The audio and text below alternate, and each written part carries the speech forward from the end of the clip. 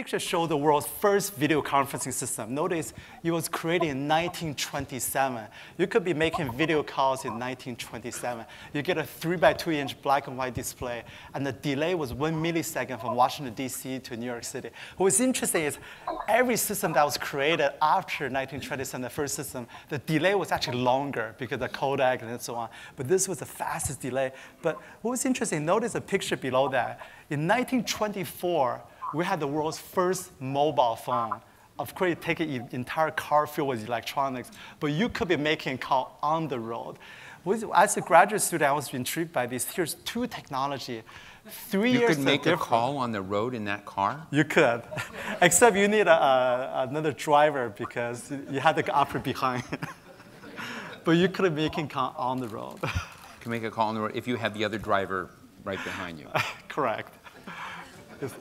With a wire? No, wireless. Okay. I think we also tend to underestimate innovators, and Steve Jobs is exhibit A here, the ability to take all these technical building blocks, recombine them in a way that will satisfy a need, and in the case of Apple and Jobs, will absolutely delight a very, very large body of consumers. We should keep in mind that the last time we saw spontaneous outpourings of grief at the death of a business person was maybe never, maybe Thomas Edison. But after Jobs passed away, around the world in front of Apple stores, people started leaving flowers and candles and sticky notes and tributes to him because he was the guy that took building blocks that had already been in place. Everything he had been around for a while.